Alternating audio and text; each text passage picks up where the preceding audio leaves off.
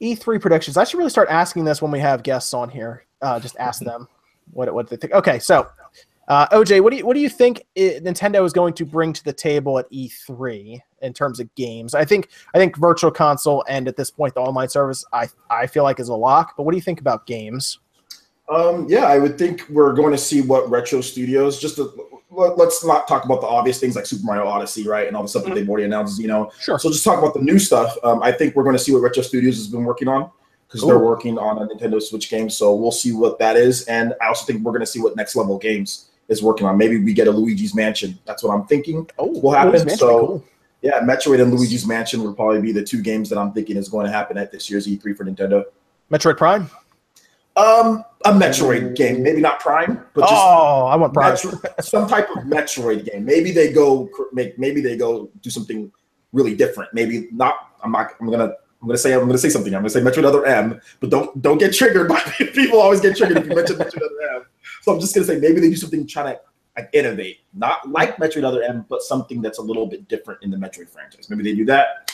Or maybe it's a standard Prime game. I'm just thinking there's going to be some type of Metroid game, but I think it's really going to try to stay true to the original Metroid roots. So I think they're really going to try to do something like that with the game. Sure. I mean, I'd be okay with that. I liked Prime a lot. I was a big Prime fan. So. Well, I mean, even like with the original Metroid, as far as just like the style of the game, and even in the Prime like format, right? You can kind of mix them together. Yeah, mix it together. Maybe you even have 2D parts. Maybe there's even some things you do like that. Who knows? But yeah, that's what I'm thinking. And Luigi's Mansion, I think, would probably be coming as well. And some third-party games too, some third-party ports we probably. Sure. I mean, who saw Payday 2 coming? So nobody. Which is an awesome game. If nobody in the chat has played that, if you have it on, if you get on Steam, go play it. It's a fun game. Anyway, let's see. Philip, what do you think's going to be at E3, man? I still think Metroid is coming. I know that I talked about that on the last podcast, but I still think that's definitely a possibility. Now that I see other people are also talking about it as well. But I'd love to see it in sort of like a totally new way, in a way that we haven't really seen it. Maybe something along the lines of like how Tomb Raider was rebooted and we have like a third person, or I mean, it's always looked that way, but I would like to see it in the vein of Tomb Raider, sort of third person, like lots of exploration, open world, being able to go from planet to planet, stuff like that. Experience points too, like when you kill certain enemies, you get the experience to upgrade your weapons and stuff like that. I think every game should have experience points. I like this guy. That, of course, that would be amazing. But yeah, and then also like Virtual Console, like that's obviously like a huge thing.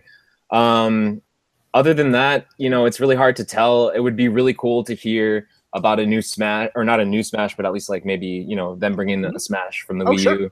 Yeah. So that would be a lot of fun. I definitely think that they're going to maximize on multiplayer games, online games. So we're going to see something along those lines. But yeah, Metroid and Virtual Console are my two big ones. What do you think about E3, Evan? I mean, I think we already talked about this a little bit the last time, but in thinking about it, if it is going to be heavily based on multiplayer and they do aim for a Metroid, we might be seeing a little bit of the aspects of a Metroid with multiplayer functionality in it somehow. Yeah. I mean, they did that with like Metroid Prime 2. I remember that, if I'm thinking right, where it was like a first-person shooter. And Hunters, yeah. Yep, and Hunters. But if you think about it, usually what Nintendo does in a cycle is if they start putting out a bunch of games that we're all familiar with, they try to hit us with a title that we haven't seen in a while, like when they brought back Luigi's Mansion, when they brought back Pikmin and stuff like that. So maybe we'll see something along that line instead, maybe. I don't know if it'll be highlighted.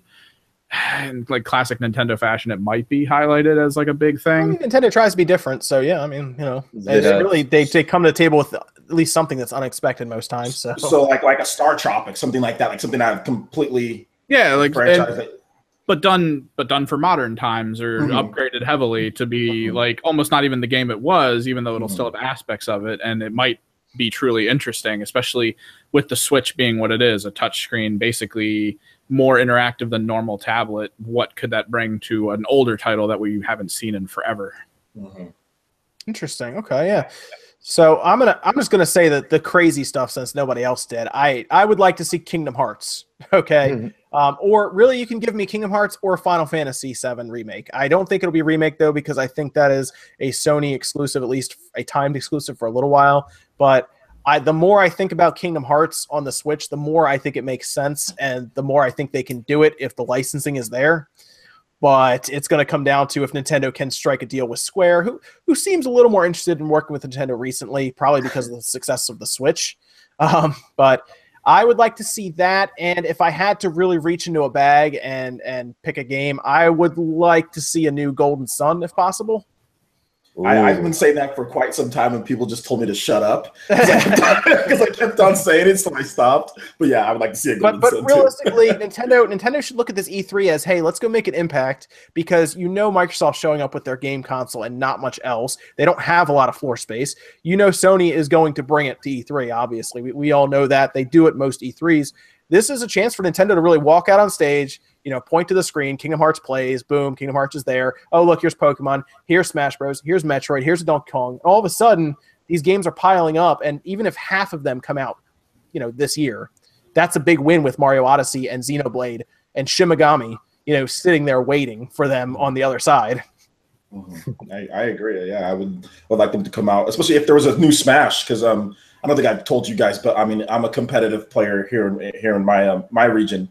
Cool. I'm going to start playing more in tournaments and everything, and I practice Smash daily at this point. So I also play that too, but I almost don't talk about it because it's just like, it's my daily Smash practice. But yeah, if they were able to actually put out a new Smash Brothers game, I think that would be really good, because a lot of the competitive Smash Bros players really want that. They all have Switches, and they'll play and stream Switches as far as like the top players. And they're just like waiting for like that Smash game, and they're waiting for the tournament scene, because having a Switch for Smash Brothers and taking that to a tournament is a much easier setup than bringing your Wii U gamepad, and all that, where you can just bring your Switch and your dock, bam, it's right there, plug it in and play. And even if they did like the virtual console with the GameCube Melee, if it's exactly like it is, you can have basically Smash 4 tournaments and Melee tournaments right there with that one system. That would be a big help. I mean, I have to give it to Nintendo. They do seem interested in the competitive scene heavily with the Switch. I mean, we saw the trailer of them with Splatoon 2, the guys all kind of in a circle, all kind of mapping out their plans and everything. So they at least get the idea of esports and competitive play. And Smash Bros. On the Switch makes a lot of sense for that. Just traveling to conventions with your Switch is basically your system.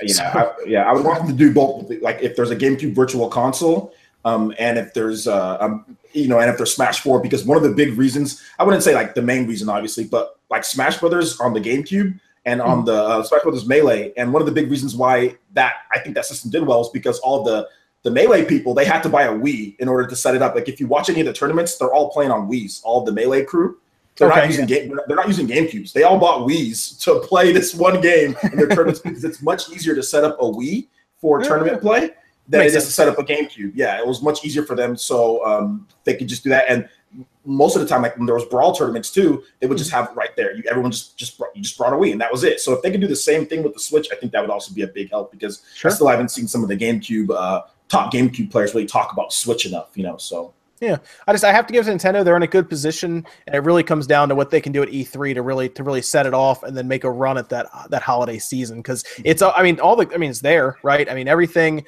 to basically win this year is right in front of them if they can make it happen.